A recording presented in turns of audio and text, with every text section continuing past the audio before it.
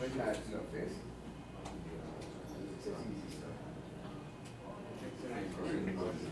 And then, do they have to go in separate companies for water treatment, or just like with chillers, or do they, or we do it?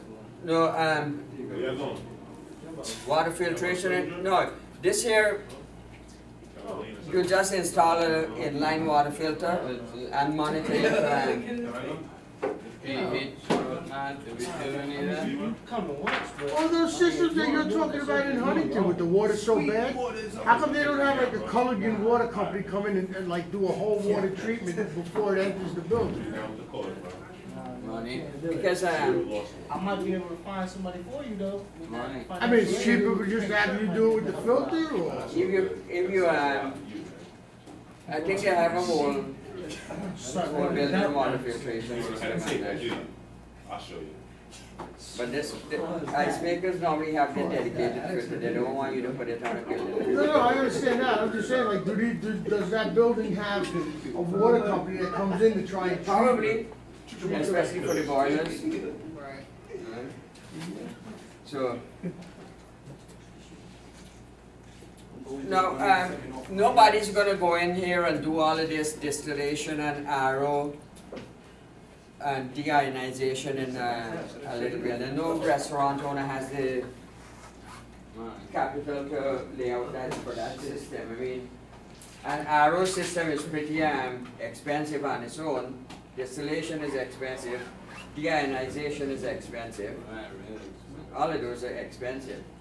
So you don't want to. What's the process of deionizing? You gotta electrocute the water. Electrolysis? Yeah, actually that's what it is. Yeah, I'm saying that's what it is, electrolysis? Yeah. You're treating it for so it wouldn't cause electrolysis. Yeah. Alright?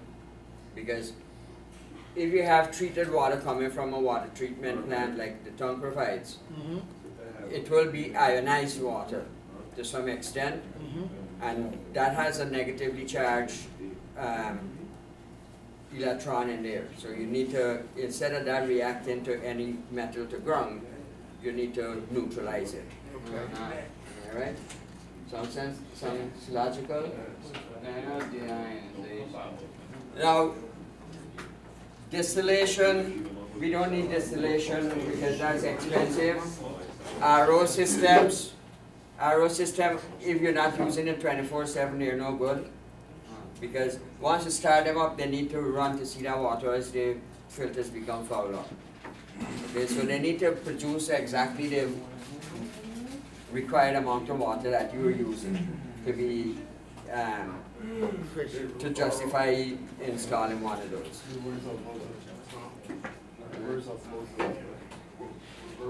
Yeah. Yeah, Chris. Reverse osmosis. Yeah, reverse osmosis. Huh. That just sounds expensive. Now, what is reverse osmosis exactly? Salt water. Osmosis is Not really salt What water. result? What else? It's for any Oh.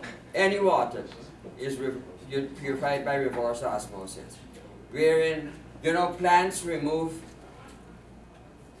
the solids from the water they pull up, right? And that the minerals and what have you, and that's what they make use of as their food. And they reject the water. In this case, we get rid of the solids and liquid the solids, and we use the water. Reverse osmosis. The other thing, plants The other use thing that osmosis. takes the minerals out and gets rid of the water. Yeah, plants use the minerals, we use the water, so we do the reverse of the plants. Alright? And that's why it's called reverse. So that's why it's reverse. So, you see, they're saying up here 75%, that's because these guys did a research throughout the country. And they probably do it in selected locales. But from my experience out here on Long Island, it's 95%, 90 to 95% problem. So, guys, once you live on Long Island, you're going to do service on Long Island, and we're going out more west, think a higher percentage there. Because as we go past Route 112 and head east, most of these people have their own dedicated well. They don't have potable water from the county. They're dependent on well water. Well water is not, it's pure, Yeah, but it's it's got a not, lot more I mean, minerals. it has a lot of minerals and suspended whatever That have eats you. up, that eats up copper pipes and stuff, that well Yes, water. because out there they don't normally use copper pipe.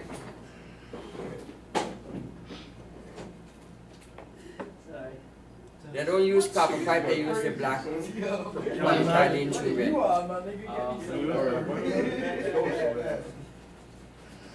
Like a jump, got up, sound was able to jump.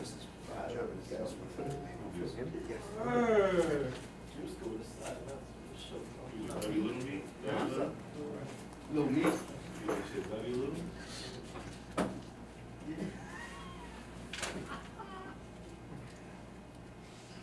Okay, ice makers Mango. for 125, that's stressing it. But you normally would not see this kind of temperature, you know, ice making this kind of location where you have 125 degrees. Well, It's just telling you that it's capable of it. yes, it is designed to work at that. But if it's going to work at that, it's you're going to get endless problem. Number one, if I'm working in an ambient of 125 degrees, what would be my condenser saturation or CST? Well, it's gonna condense at 20 degrees more than that. So Let me do one better. Let me give you 15 degrees more. 15 degrees. Instead of 20, use 15. Use 15 So it'll be to 125? 140.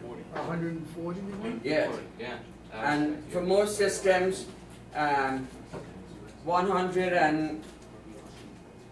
130-ish, 35 is critical point. Almost then.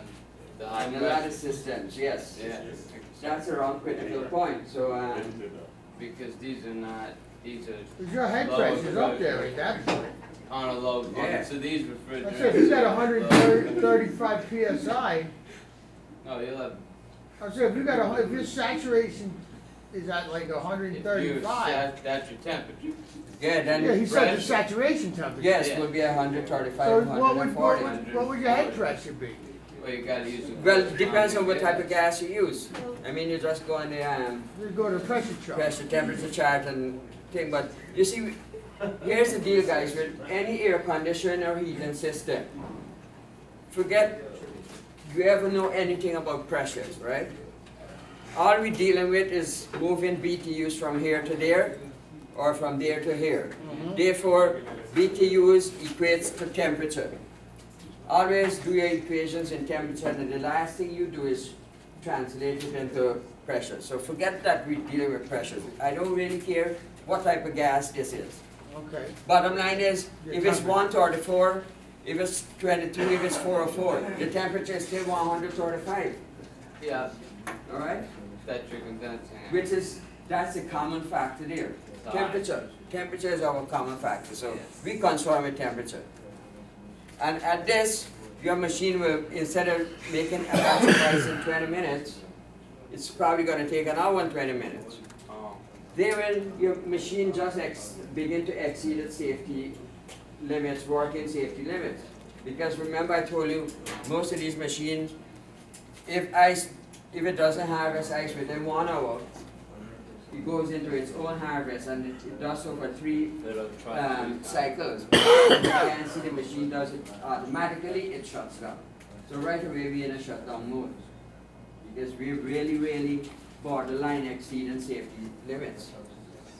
Likewise here, 40 degrees. Believe it or not, the bin, the ice bin, has a thermostat to control what the ice level is. That thermostat is set to cut out at 40 degrees. So it's going to shut down your machine. And the reason these machines shut down at 40 degrees is because the compressor will not be, the oil cannot get hot enough to give you a hot gas. to Initiate. lubricate the compressor. Viscosity is no good. Right, and it won't be hot enough to get adequate oil returned back to your compressor. Alright, so a lot of factors now. So these two, you're outside of the zone. I mean, you're borderline, but it only takes. I don't give a shit. It only takes this little either way That's fine. to go out to Very close. Oh, the limits, you know?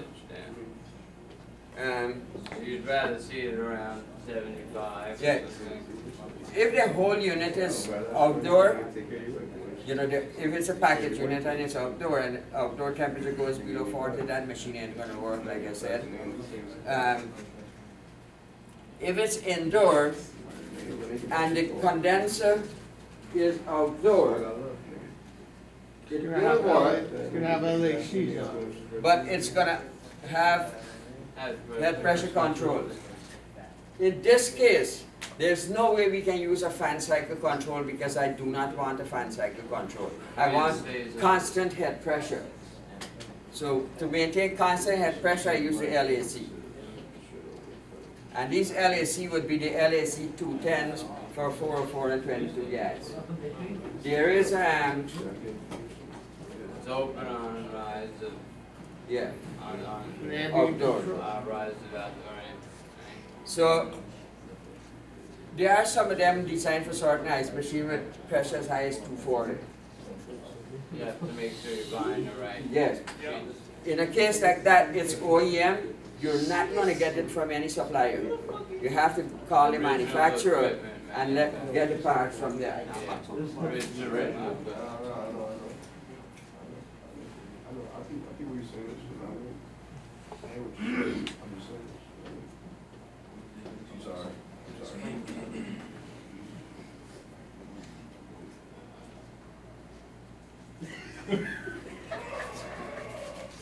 So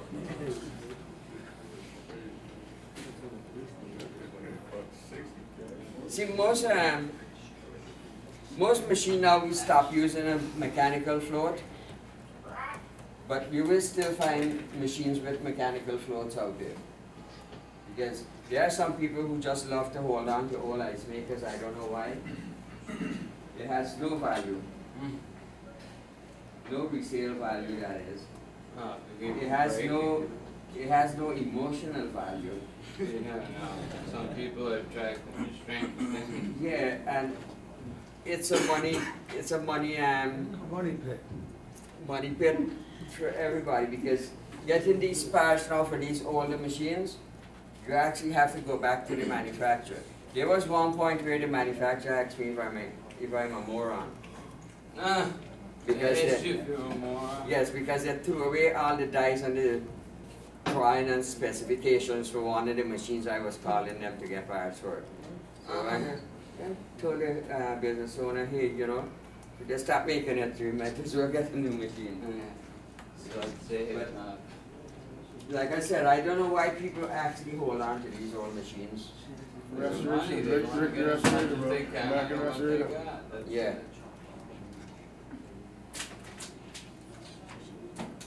So one of the things that will happen, if your supply water valve is leaking while it is making ice, remember we said this is batch, most of the time this is a batch making system, right? Whatever water is in that reservoir, that's what it's going to use. But if water keeps trickling in, the float is never going to go down to a level where it indicates that it's ready to harvest. So I'm going to have ice building up and this evaporator coil, and it's never going to go into a harvest because it has a constant supply of water coming in all the time. And those are for the machines that has the float sensor to activate the harvest cycle. Yeah, but it breaks and So if it's leaking and keep the float up, then the machine doesn't sense that the bin is empty. I mean, the reservoir is empty. So it's going to say, hey, I still need to make some more ice before I harvest, and there it goes. and it just so builds, just keep Yeah, and it just keeps filling all the time. Now with the mechanical float, that's not a problem. With the mechanical float, there has to be something else. Actually, it could be a problem, and let me tell you why anyway. If you have one of those single wire 2 The- floats? thickness control, Okay. Oh, yeah, okay. right? That will put these machines in harvest. But if I have the reverse acting low pressure control, Yeah. that suction pressure, because you're seeing warm water coming in all the time, that suction pressure will stay high Yeah, high and enough it's not going to activate that low pressure control. to switch it over. So it's not going to switch it over, so you have ice build up. So if you notice, all the problem I'm talking about so far For water. is water related. And it's, you said they phased a lot of that out. Yes, They they don't phase use some of it. these out. Yeah.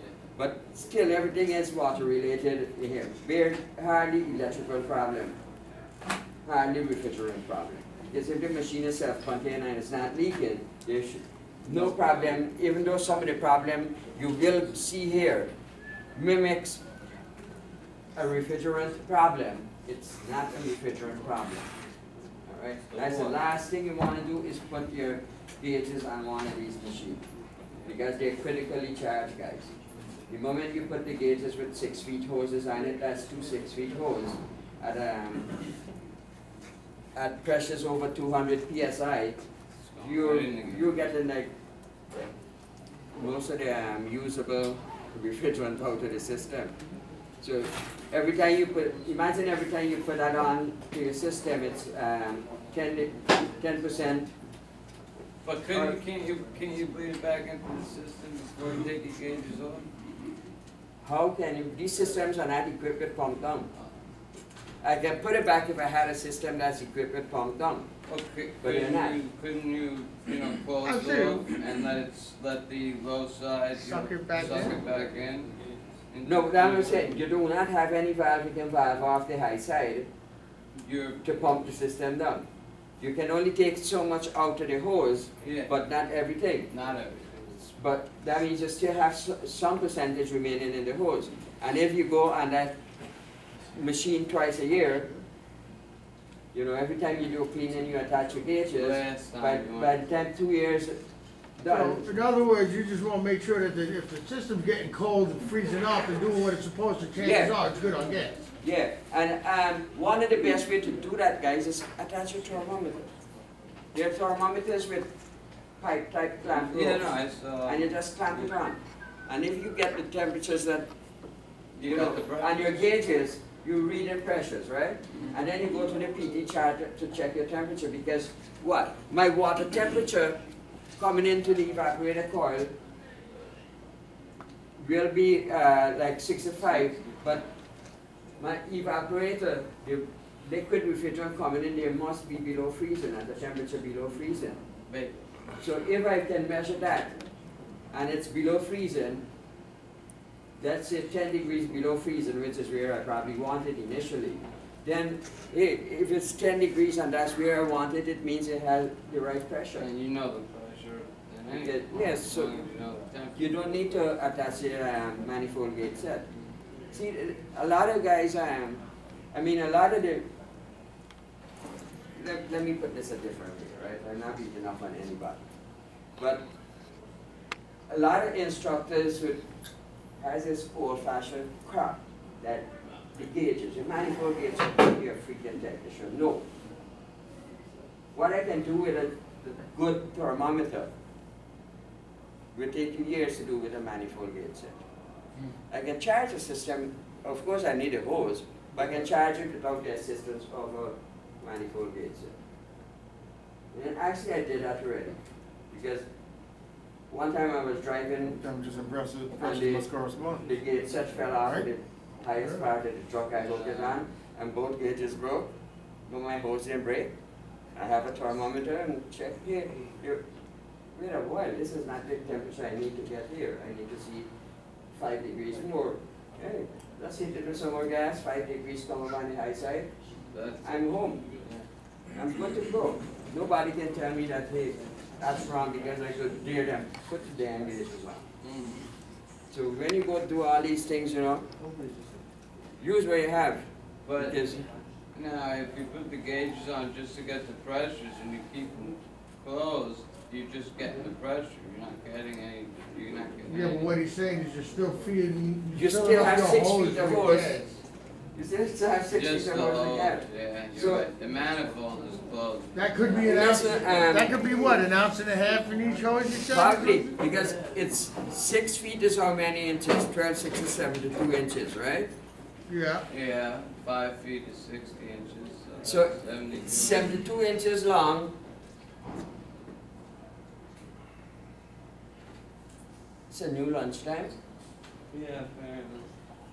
Well, they weren't. Let him be. Yeah, they weren't paying attention. it got If I quiet. have a hose 72 inches long, it's 1/4 inch internal diameter. Quarter. Yeah, I- all the manifold gets at the hoses, they're 1/4 inch internal. Yeah. So if you find the area of that in square inches and multiply it by 72, it's going to give you volume, right? Mhm. Yeah. And all you do is go to the tables. I don't know if it's at the back of that book, So what but it's is, going to give you a volume relationship of to, how much the hose? The how many ounce. ounces that is. Oh, yeah. So here I have two hose, a high side hose, a low side hose, filled with refrigerant, 12 feet long, that is. and that's total at 12 feet. So that's refrigerant I took out of the ice maker. And mind you, I said it was a critical charge. Yeah. Just So- messed it up. Let's say that that may translate into me losing 1% of the refrigerant charge. At that point in time, you're not going to see any kind of effect, visually. It may not jump out at you. But if you do that, like 4 service calls just to clean the water circuit, but every time you clean, you put on the manifold gauge. For no reason at all, except that you want to impress the Yeah. business owner. You can just hang them there. Yeah, Yeah, put I them prefer on. that Yeah. instead of sticking it on there, So that's 4% or 5% of the charge it took out. Right away, you will begin to see a problem. The biggest problem is not that the ice maker would not make ice. It will, but it's not going to harvest the ice properly. It's going to have an extended harvest period now, harvest time, because I do not have the volume of gas To get to enough build hot up gas. that temperature to get enough hot gas to harvest the Yeah, you ice don't have properly. enough. So basically your- on- your on- outside pressure is On gonna any drop. critically charged system, you'd rather check temperatures than pressures. Yes, I will check temperatures all around before I stick a manifold gauge set on it. Yes, sir, Mr. Charles. And ice machine, when I used to put stuff together, is it a leak or, Your home ice machine? Yeah. You're talking about the one in your little fridge? Yeah, when they stuck together, is it leaking there or is it like the temperature's too high? No, it's probably Opening and closing the door. And No, it's what not happened- freezing very fast. in the section that it makes it cube. That's where it's freezing up altogether, or it's in the No, when tray. it's in the bin, it's, when it's in the Your tray. bin, in the It's tray. bin, it's Oh, stuck and it's together. melted. Yeah, it's stuck together, it's Ah. stuck together, not good. I guess that's not good. Well, it melted and then stuck Okay, together yeah, because they will yeah. fuse. Well, it gets a little moisture when it You dumps. just said something. They open and close. I did that. the door. Check. These are the 4 things you check, right? Obvious things which nobody check. The gasket around that general area. Secret sealant properly, because you may have a little bit of air infiltration that gets right onto the ice. So if I don't know if I should tell you because how to do, because normally we will take, if it doesn't seal properly, all right? Sometimes it's kind of wavy. We take a hair dryer and hold it about this distance and just gently, that's suavely. That's a critical process. Yes, 'Cause go you- very slow and warm up the gasket, and it's gonna, the magnet will draw it in and level it off and seal it properly. Or if you do it too long, then But they- do not hold the hair dryer in one position, move it, The last guy I told you need to move it, he hold it together, I don't know, he hold it one pace, I don't know, maybe I was talking with a different accent or something. But, And he ruined it. my accent can be Yeah. weird. So,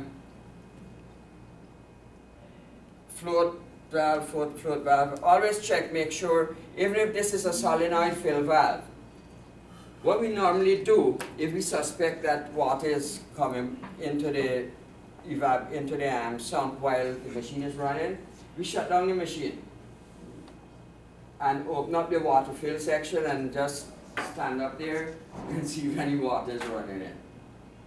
See, maybe your solenoid Yeah, went bad. maybe the solenoid isn't seating, because Yeah. remember I told you some of this water has a ton load of crap. Yeah. So that crap will get into the seat of the Valve, right? valve. And you see the tip of that pen? That solenoid valve where the plunger comes down, there's a little hole in a rubber diaphragm the size of the tip of that pen. If that gets blocked up, your valve ain't going to close properly, because it depends on pressure equalization to close that valve. So if that little hole is blocked, the water will equalize pressure above and below the diaphragm. So it's not going to close. It's going to be, I kind of call it weeping through. Alright? And it may not seem like much if you're looking at a couple drops, but over a period of 20 minutes, it's enough to keep the float way up where it shouldn't be. And it's not going to Stop your initiate. batch. Yeah, it's not going to initiate your harvest when it needs to.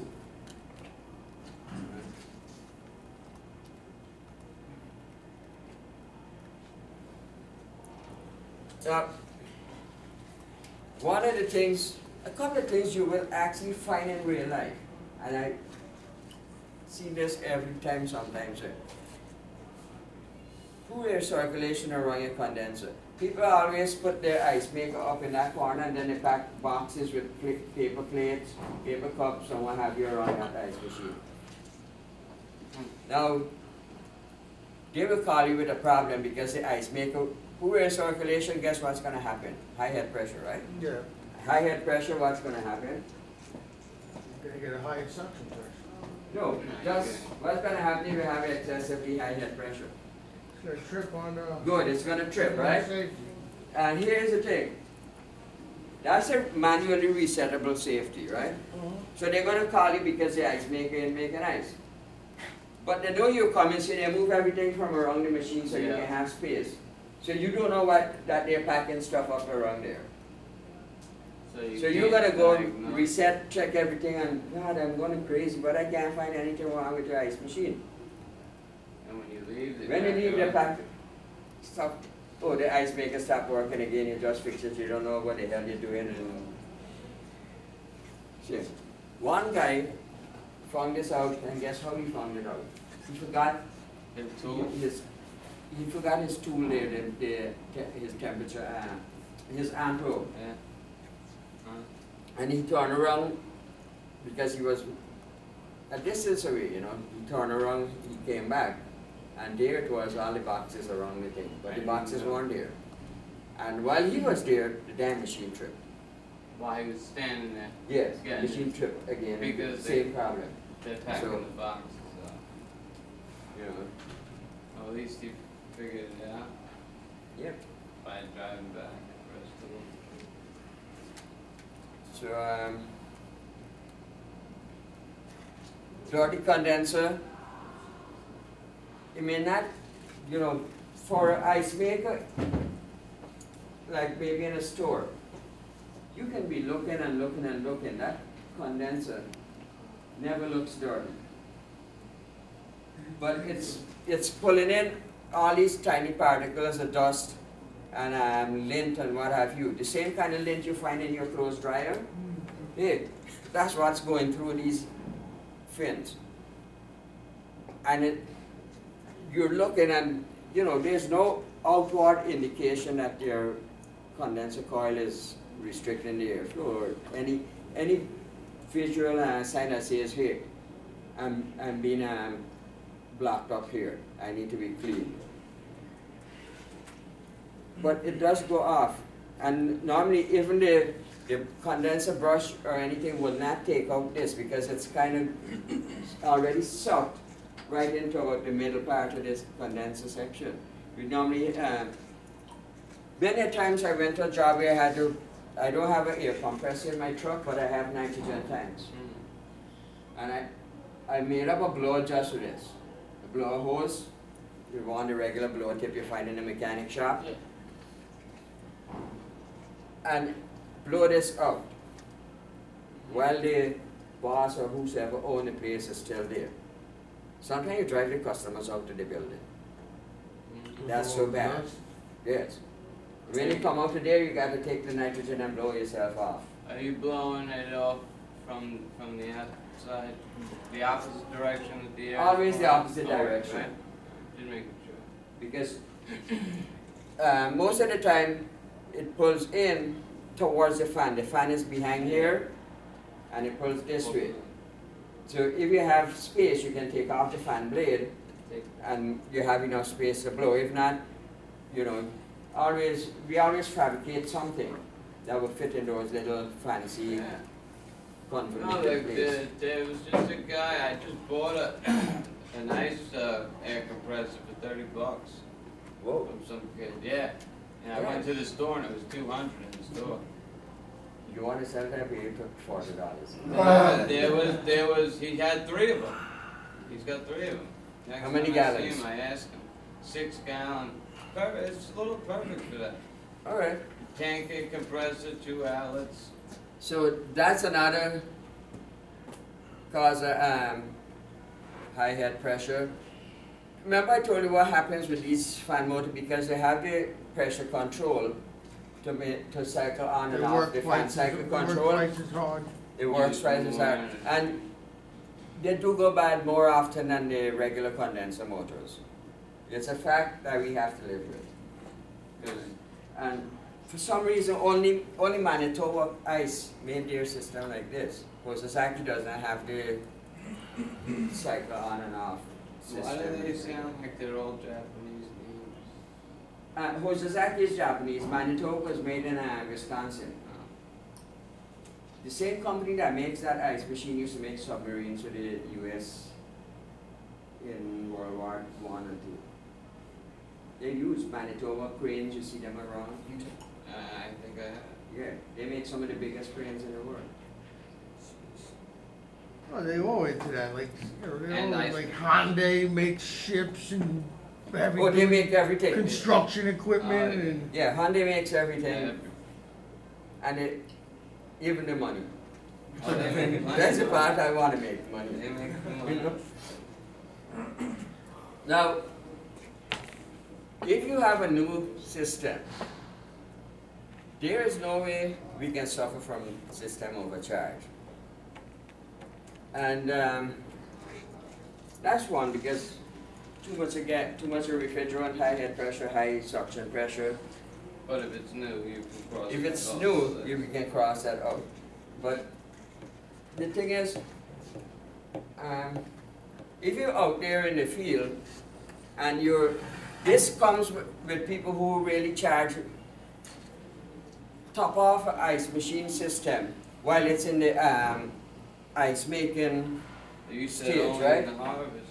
The best way to find out if you have the proper charge with most on ice machine anyhow is put it into a harvest and check your temperatures and pressure. Check your temperatures anyhow. Your low side pressure for whatever gas it is, but your low side temperature should always be above 32 degrees. Because you're in the deep. Because if it's not above 32 degrees, it's not going to harvest the ice. And you can top the system off from there. When the system comes up to above 32 degrees, close it, close off everything, pack up, and you can safely go home, take it from me. Well, you guys know what non-condensable does in a system, right? Yeah. That's if you don't evacuate. If you're in a hurry, like some of the guys who just left, all right, they're going to have a ton load of non-condensable in the system. They're going to get called back once a day, 7 days a week. Twice on Sunday. But non-condensable is moisture in the system, and that's caused by not evacuating, or if you have a low side leak and the system ever went into a low side vacuum because it leaked out most of the refrigerant, unless it didn't have any low pressure protection, and the low side went into a vacuum, it will pull in air. And that air goes into the high side. And I may be at, like, let's say negative or 10 inches vacuum. My head pressure may be showing, let's say, 150 psi for 404. Hey, that's 150 psi I really don't want. It's not refrigerant psi, it's non-condensable. So now if I go top the system off without doing anything, Yeah, too much pressure. I have that 150 plus whatever it is for the 404 relative to ambient. Plus the moisture. And let's say it's That's 90, that's yeah. also- let's say it's 95 degrees You don't want that. plus 20 degrees, that would make our 404 somewhere in the region of 250 psi. That plus 150 right away is 400. Mhm. My machine shuts down at high head pressure. Just for wanting not doing the right damn thing in the first place. Locate your leak, guys. Fix it. Evacuate, leak test, evacuate. Weigh in the right amount. If you don't have a scale, then hey, do it like I told you. Temperature. Temperature. Temperatures works. You know. And the last moment to top the system off, always check your harvest temperatures and pressures, and you know if they're within limits. Hey, What's forget the it. limits? Above freezing to what? Within 10 degrees. So 32 to 42 degrees. Within Yes, which is normally where they operate. Okay. On hot days, that may go up. Like we have a 100-degree day, that will go up a little. But typically these things are indoor, and that would normally be then, because remember it's going to start low because there's ice there, and then it's going to increase. So by the time the ice comes off of that evaporator, that temperature should be reading somewhere around 30 to 40 degrees, typically. Okay. And you know, across the board, if you go with that, you can't go wrong. And as much as I tell you guys that this is commercial, you really don't have that much of a fudge room. That's not, you know, you don't have, that's not playing the system. You still have to be like accurate, but that's the best way if you have limited tools at your fingertips right at that moment. You know, those are some things, I mean, that's what I'm telling you, there's probably not going to be in any book. Oh, well, that's So- important stuff. But just try to remember that, and it's gonna Well, get you out of some that's nasty knowledge. That's situation. knowledge you've got from the field, right? Yeah. That's knowledge from doing it. Same in as the when I field. tell you how to charge a line set, if you had to cut it. Right. How to charge a line set for winter and summer without having to weigh in a charge.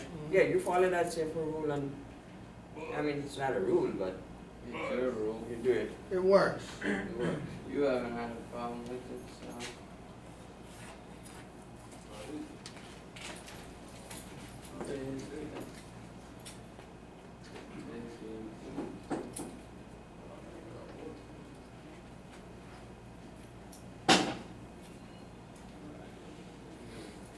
All right, you have about 5 minutes more. Okay, let's go through low side, and then we're gonna call it quits for today, hopefully. And Rob, before you go, Yes. remember I told you guys about that glycol thing? Yeah, we looked at it. You saw it this morning? We No, saw it we yesterday opened it up. afternoon. Yeah, but I put it up now. I have to get some glycol to mix with the water so it doesn't freeze. And I put one of those condenser coil right there on the shelving. Yes. But I need a piece of hose now to tie in the two. So the guys are gonna do it this evening, Okay. and you guys will see it in operation. Okay. Alright, cool. Yeah, we had our freezer operating yesterday. Yeah. Got down to 18 degrees and then we had to shut it down.